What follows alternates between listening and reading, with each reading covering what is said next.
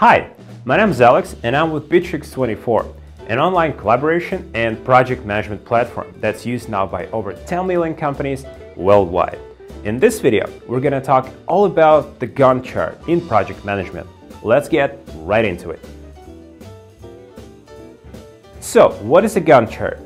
Well, since there is no official academic definition of this term, we can simply define the Gantt chart as one of the most popular tools used in project management to track activities and objectives displayed against the planned time for their completion, as well as the exact time of their actual duration. What is a Gantt chart used for? Well, mainly for projects that require a clear visual approach to display upcoming tasks, as well as the time allocated for their development, and the next planned steps. Here's a Gantt chart example.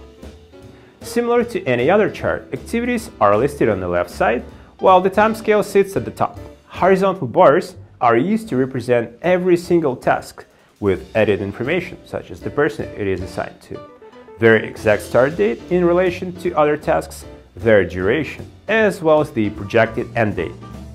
That gives everyone a clear insight into the overall work progress.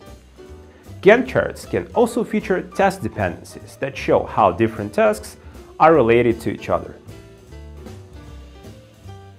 So now that you understand what Gantt charts are, let's see how to make a Gantt chart and how to use one for your projects. Here, we have prepared a few practical tips for you to ensure that each and every project is finished in a timely manner and with as little deviation from your original plan as possible. The first and most important step of every project is clearly defining the start and the end dates. This is especially true for Gantt charts, where that time duration needs to be further divided into elements to build a good workflow.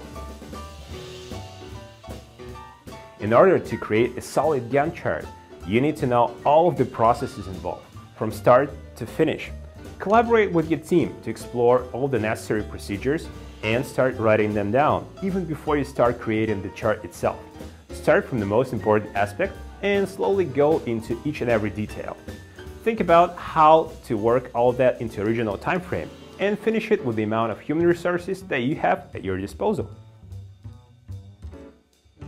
The biggest benefit of Gantt charts is that they visually represent the whole project, so you can group various tasks together under specific headings. This will show everyone what needs to be done and at what time with a single glance at a chart. You can even create subtasks, which can come in pretty handy when you're working on a big project.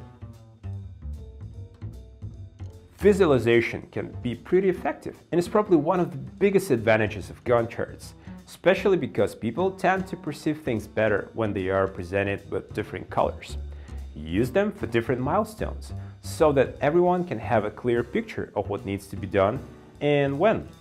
Make sure you mark related tasks with the same color. Defining dependencies between elements is very important, since these dependencies show the importance of each and every step and how it will influence the other elements in the chart.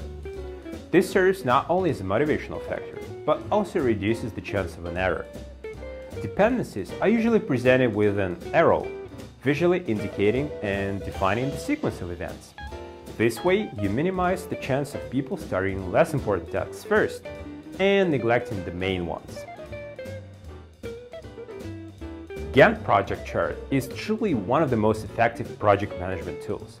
It helps both managers and staff maintain high levels of productivity, while also serving as a constant reminder of how important every step is and how the actions of every individual matter. If you're looking for a simple and easy-to-use Gantt chart tool, try Bitrix24.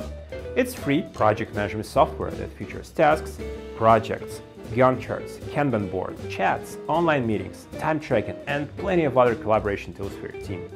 You can get your free account right here, or use the link in the description below. Meanwhile, that's it for now. Thanks a lot for watching. We hope you've learned something new today. If so, be sure to give this video a like, and while you're at it, subscribe to the channel as well. We produce lots of cool content on project management, sales, marketing, so there's always something to watch. Take care and see you next time.